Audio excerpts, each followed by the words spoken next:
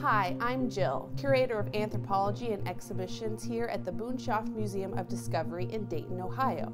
Today we are going to talk about rocks. Not the rock, but rocks. So, what is a rock?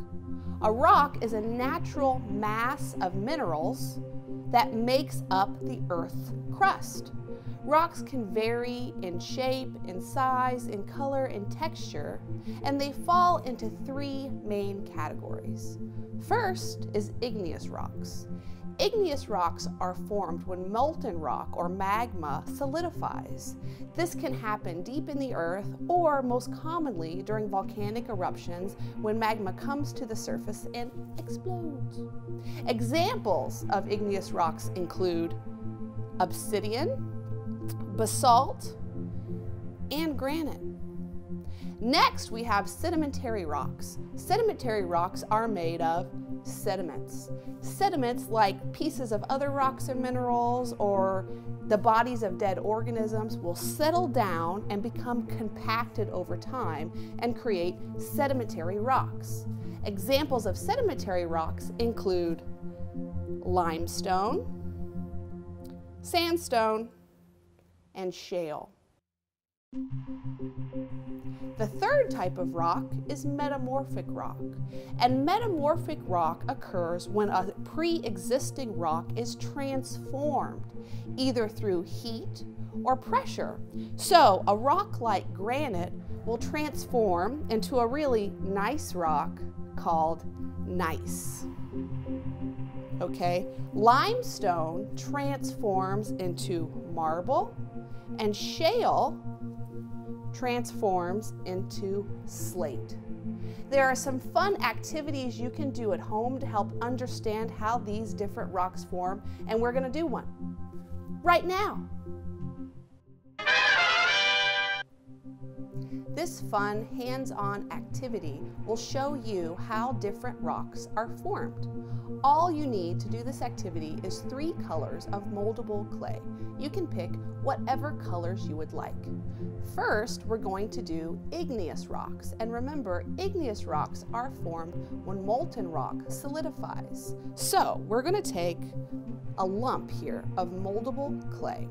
And let's imagine that this is molten magma inside the earth, and your hand is a volcano. And as your hand closes, that clay is coming up and up and up and up and up until it falls out and it becomes an igneous rock. Sometimes during volcanic eruptions, small pieces of lava can shoot out, creating lava bombs, which are pretty fun. Don't hurt anybody while you're throwing the clay. Next, we are going to make a sedimentary rock.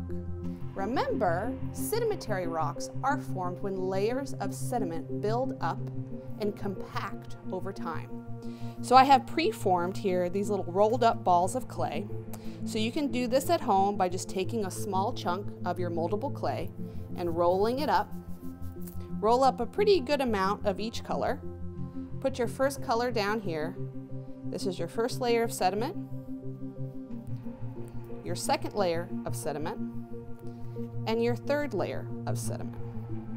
Then we're going to smash this down to create our sedimentary rock. And you have these different layers here. Our last type is metamorphic.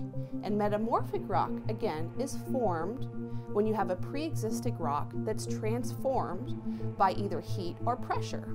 So you're going to take your sedimentary rock that you just made and squish it up and knead it up and squish it up until all of those layers seem to disappear.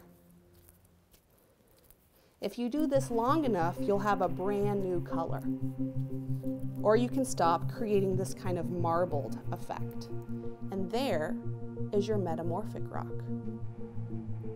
So to conclude, rocks are all around us. And rocks are really cool. So I challenge you to go out into your backyard and see what kind of rocks you can find. If you enjoyed this video, please hit like and subscribe to our channel, and I will see you next time. Have a great day. Bye.